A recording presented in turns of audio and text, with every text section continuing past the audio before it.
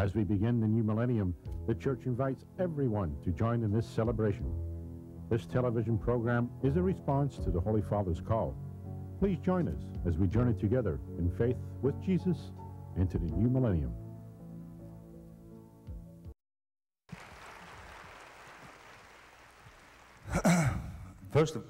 Boy, it's loud.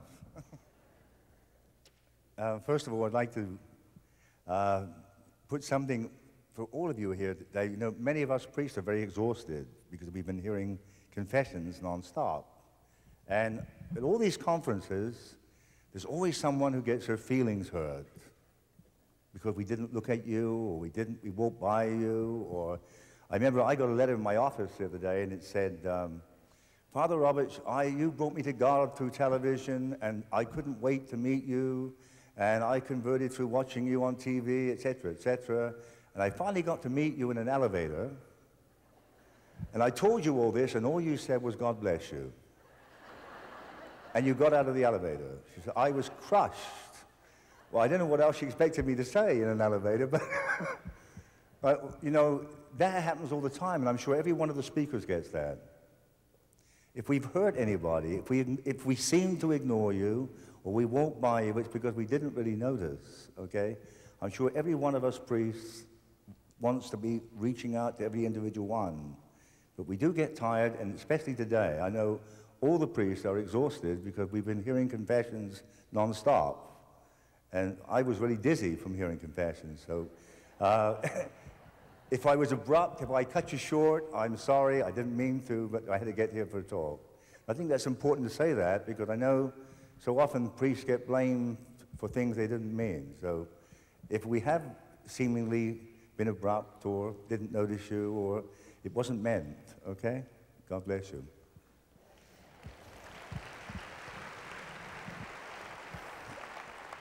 I thank my very good friend, Father Stephen, for that wonderful talk he gave last night on the Eucharist, because that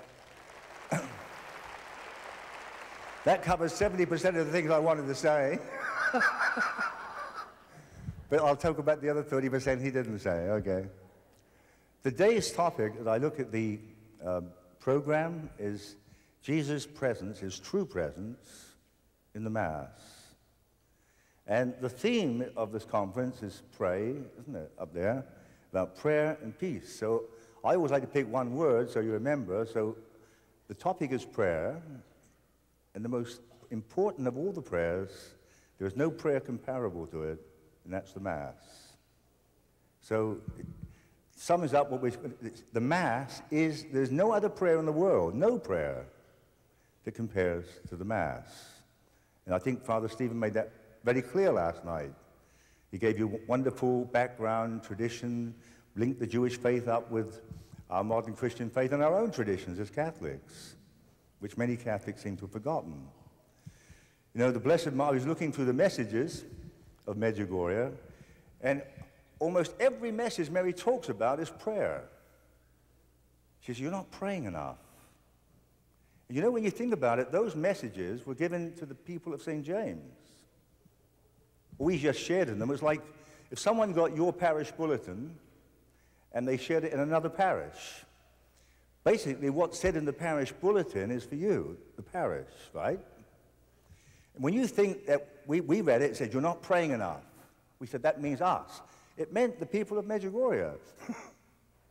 First and foremost, Mary was talking to St. James Parish.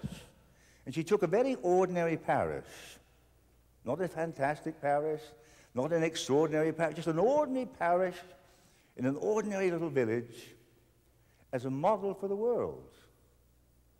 So that by all the world sharing in the messages to that parish, we could all be inspired and copy, right? So when you think about that, as she continues to come, and has come over these many years, she keeps saying, you're not praying enough. You're not praying properly. Pray, pray, pray. And she came as the Queen of Peace. Now, many people say to me, Father, you know, isn't it extraordinary that Mary came as the Queen of Peace, and there's never been a more horrible war than there is in Bosnia and Herzegovina and Croatia. But she came when there was peace. And isn't it amazing that it was on the exact 10th anniversary when the Serbia started this war with Croatia? It was the 10th anniversary of Medjugorje, a decade of the Rosary. She gave them 10 years to start praying, to turn their life over to God. And she kept telling them, you're not praying right yet. You're still not praying properly. There's one message that said, you're not all going to Mass. She warned them. And what a horrible war they had. She came as the Queen of Peace so that they would have peace. And I think that's a warning to the rest of us. If Medjugorje wasn't praying enough, if the people of St. James Parish weren't praying enough, if that parishioners there weren't all going to Mass, what about the United States, where over half of the Catholics don't go to Mass, and where 80% of the ones who do don't even pray? So I want to talk about that, Jesus' presence in the Mass. First of all, the part that maybe 90% of Catholics miss is the first part of the Mass. I usually start off every mission talk with this, and if you watch me on TV or you've been to a parish mission or another conference, you can say, oh, he said that before. But Mary keeps repeating herself too. Because we didn't hear it the first time. What I always ask Catholics is, what were the readings last Sunday? I've asked this all over the world. Every Catholic church, every week I say it, wherever I'm at, I say, what were the readings the last time you were at Mass? They go, what were they? And yet every one of us believes that it's the Word of God. So I want to talk about that part of the Mass. See, it's not just Jesus present in the Eucharist. He's truly present in the Word. And that came to my mind very clearly the other week. I was up at a Marian conference in North Dakota, in Fargo. And I did the opening address, and they got the videos going like they've got them here, and the audio. And people were lining up for tapes next day, and none of the sound came out. They had a gorgeous video with no sound. And there was no sound in the audio tapes. And people were angry. They said, Father, we want to get that tape. You gave a talk on confession. They didn't have any talk. It was blank. But they had a wonderful picture of me on video in silence. You know, then they could have played it, and I would have been truly present in the video. But they wouldn't have had a clue what I said unless they could lip read. And so that's what's happening at Mass. Catholics, most by and large, are going to Mass for the silent presence of Jesus. And the Protestants go with the picture turned off and the sound turned on. But you know, if you get an audio tape, you can at least get the message. You are also present in an audio tape. But which would have more effect on your life, getting an audio tape of a speech or a videotape with the sound turned off? How would I be most present? How would I be present in a way that would change your life? Now apply that to Jesus Christ. I've often been asked at ecumenical gatherings, what can Catholics and Protestants learn from each other? Because Mary is asking us to be ecumenical too. So that he doesn't just belong to Catholics, which may come as a surprise. There's some Protestants here, I'm sure.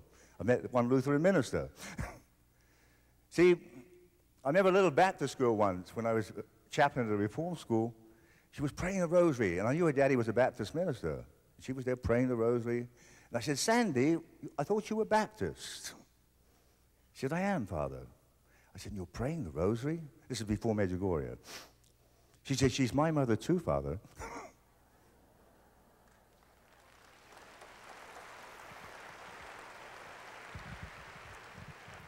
And what I think we've learned from each other over these post-Vatican II years is that Mary is not just Catholic. She also belongs to the non-Catholic. She belongs to all those who call Jesus their brother, Jesus Lord, Jesus Savior. But what the Protestants can learn from us, especially coming from these meetings, I hope, is that the Bible is not just Protestant. In fact, it was Catholic before it was Protestant. Ask Steve.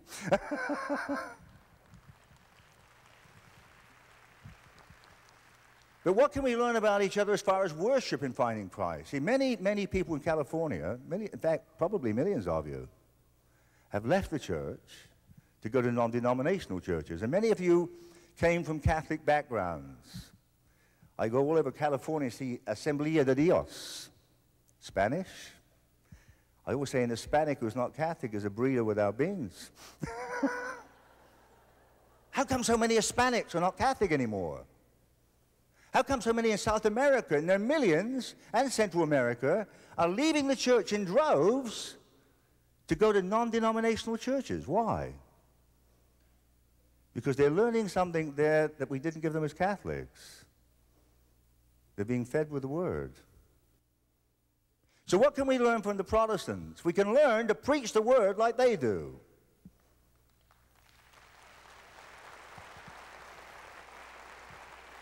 There's power in the Word, power in the preached Word that's Spirit-filled, but it's absolutely dead when it's just read and not proclaimed.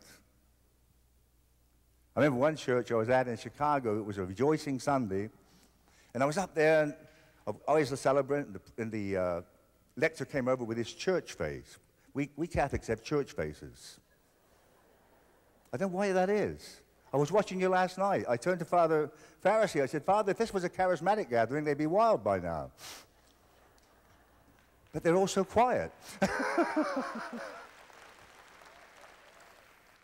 Why are we scared to let go? Because we were brought up to have a church face. Some people even have a church voice. Let us pray. Anyway, this Sunday, it was a rejoicing Sunday. That's the Sunday when you have a station break in Lent. And the lecturer went over to the reading. I think he was a mortician. He went over the reading, he went like this, church face. Rejoice. Again I say, rejoice.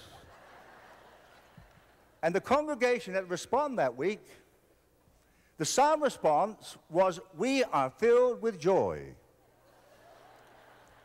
Well, there was 1,000 people there, and they said, we are filled with joy. They told God it 6 times. I stopped the Mass that Sunday. I said, don't lie in God's house. God knows you're not filled with joy. Don't tell him lies.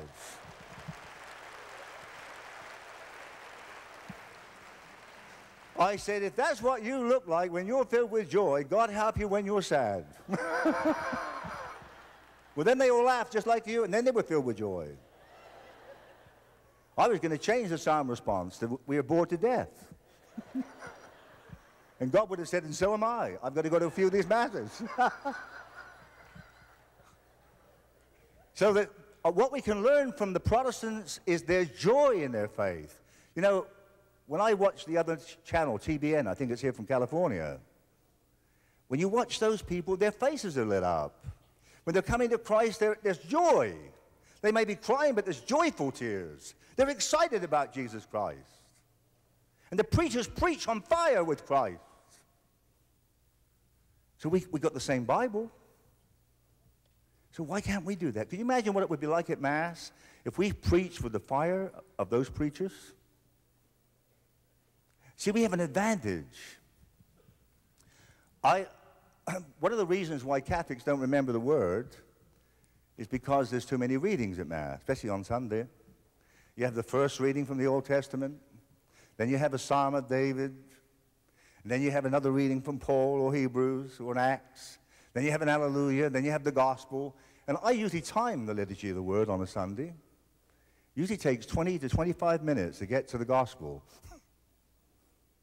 And then the priest gets 10 minutes to preach. How can he preach in 10 minutes what takes 25 minutes to read?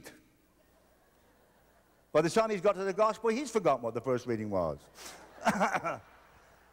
So why do we have so many readings? Because we want to get through the Bible in 3 years. Do you know, I bet you 90% of Catholics don't know that if you go to Mass for 3 years, you cover the whole Bible? How's that for a full Bible church?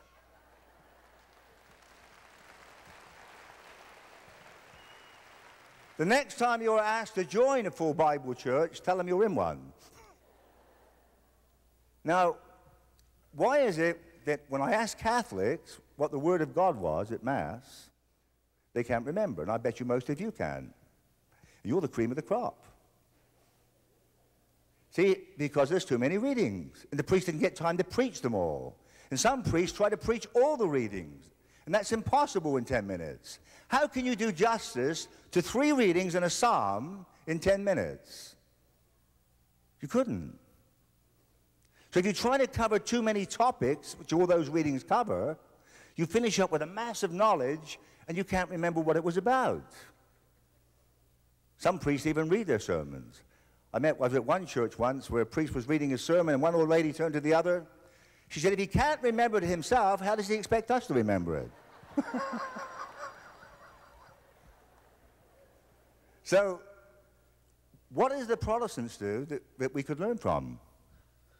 And so I watch, and I turn on these other channels with the other preachers, and I noticed that if you listen to them, and at the end of their talk, you could sum up their talk in one word. If the preacher's preaching on faith, all the scriptures are dealing with faith. If he's preaching on joy, all the scriptures are dealing with joy. If he's preaching on salvation, all the scriptures are dealing with salvation. See, they do it differently to us. They decide what they want to preach. Then they find the scriptures to fit what they want to preach, and it's usually a one-word theme. That's why people remember it. That's why they feel they're being fed. And they all come with the Bible. And the preacher says, open up your Bible at, and he gives them a verse, and they mark it with their highlighter. Then he gives them another verse, and they mark it with their highlighter. And all those verses will deal with a one-word topic. But the priest doesn't have that advantage, does he? The priest is set with the continuous readings from last week, because we're continuing through the Bible. So there's all kinds of themes there. And so what I decided to do, since I can't change the lectionary, by the way, there's 2 things I want you to remember. That if you're Catholic, on any given day, in any city or any country, every Roman Catholic's hearing the same Word of God.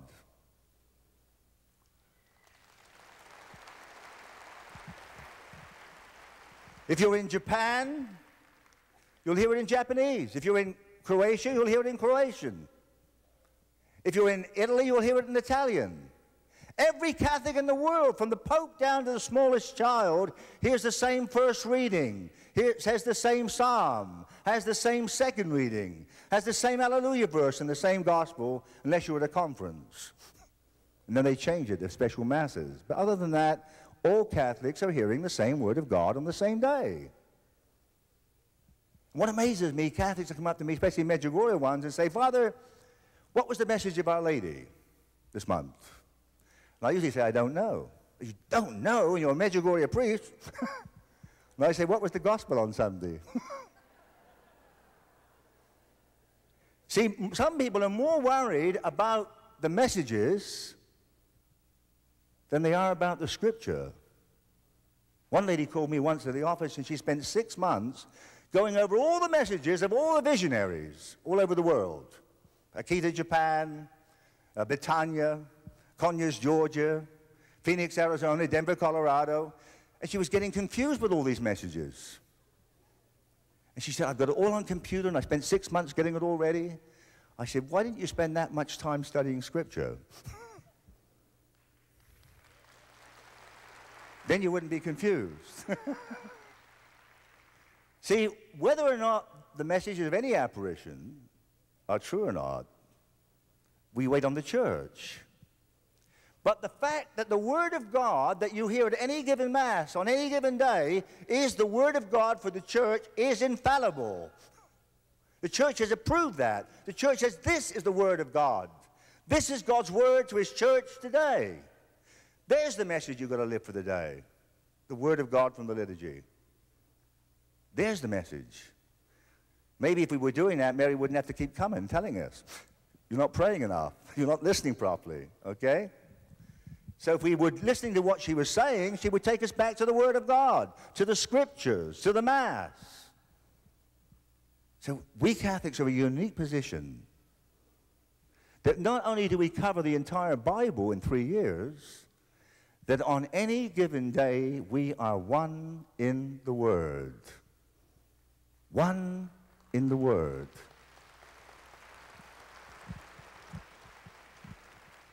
And so what I do, I can't change the readings, but I can pick a word from the readings. And what I've been teaching, there's many priests here, and if I can pass it on to my brother priest, do it. Try it for a couple of months and see if it works. Next Sunday, get up and pick a word. One word. Tell your congregation what that one word is. Stick to that one word. Preach that one word. And they'll think you're a good Protestant preacher. And then you would have learned from the Protestants. That's where I learned it. And so I always pick a single word. Every day of my life, I take one word from the readings. And I preach on that one word. That's why they don't call me the Playboy priest anymore. Now I'm called Father Pick a Word. You see, my one word last Sunday was love. Do you remember the readings now? Which is the greatest commandment? You had it in the first reading and in the gospel, didn't you? It summed up the whole Scripture, summed up the whole Bible, didn't it? So I preached about the love of God, neighbor, and self. See, the talk was on love. I didn't touch the second reading. I don't remember what the second reading was. I don't have to. I got my feeding from the first reading in the gospel by picking one word. So if you do that for the rest of your life, if I just did that, and got that much across, that for the rest of your life, you'll never go to Mass without getting a word. And every day you go to Mass, you pick a word, find a verse with the word in it, recall it all day long, try and live it all day long, and your life will change. You'll be converted. You'll have great faith. You'll have peace. You'll be doing what Mary says, celebrating the Mass. I looked through the many messages, too many for me to remember. How many times she talks about the Mass? She says, love the Mass. Love the Mass. Live the Mass. She says, when you're before the Blessed Sacrament, I'm there, adoring Him too. She tells us there is no greater prayer in the universe than the Holy Mass. But we knew that from the teachings of the Church. Even those who don't believe in Medjugorje have to believe it from the teachings of the Church. Why is the Mass so powerful? Because it's not your prayer, and it's not my prayer. It's Jesus Christ's prayer, the Son of God. It's His prayer. Stephen told you that last night. It's Christ who's being offered. It's Christ who's present. It's Christ who's offering the sacrifice.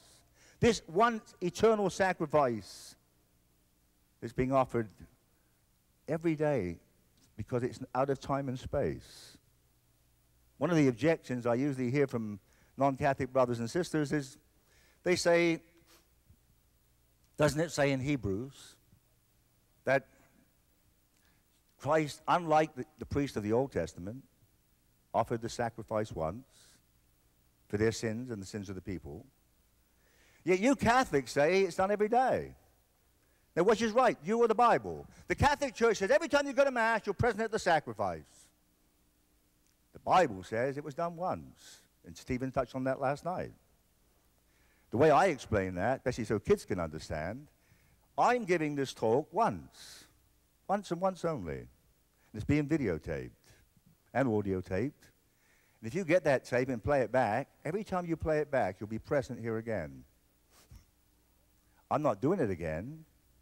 But as many times as you play the tape until the tape wears out, it's present again. People that are not even at this conference, if you take a video and give it to your friend's not here, but they would be present here through the video. But I'm not doing it again. And every time it's played, I will be present to them, hopefully with sound and picture.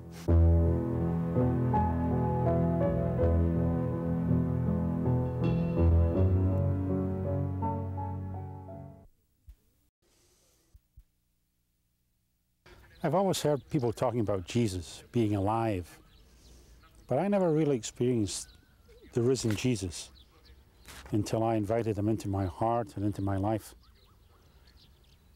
Only then did I experience Jesus alive.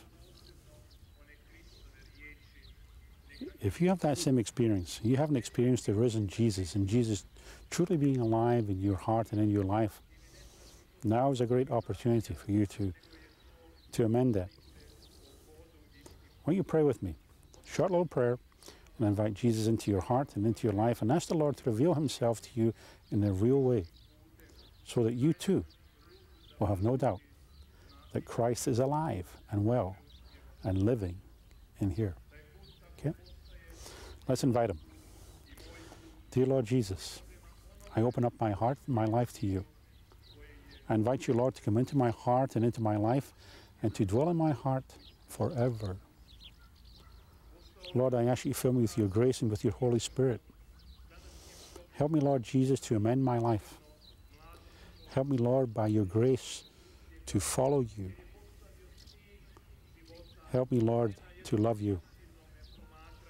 And help me, Lord, day by day to get to know you in a real and personal way. Thank you, Lord Jesus, for dying on the cross and for paying the price for my redemption. I thank you, Lord, for that act of love that you did for me. Lord, from this moment on, you are my Lord and Savior. I acknowledge you as my Lord and Savior. And I thank you, Lord, for every blessing, for every grace. Amen. Okay, if you prayed that prayer, the Lord Jesus is in your heart. No one else can ever invite Jesus into your heart but you. Only you can do that. And if you've done that, God bless you. Because he's been waiting all your life for just that moment.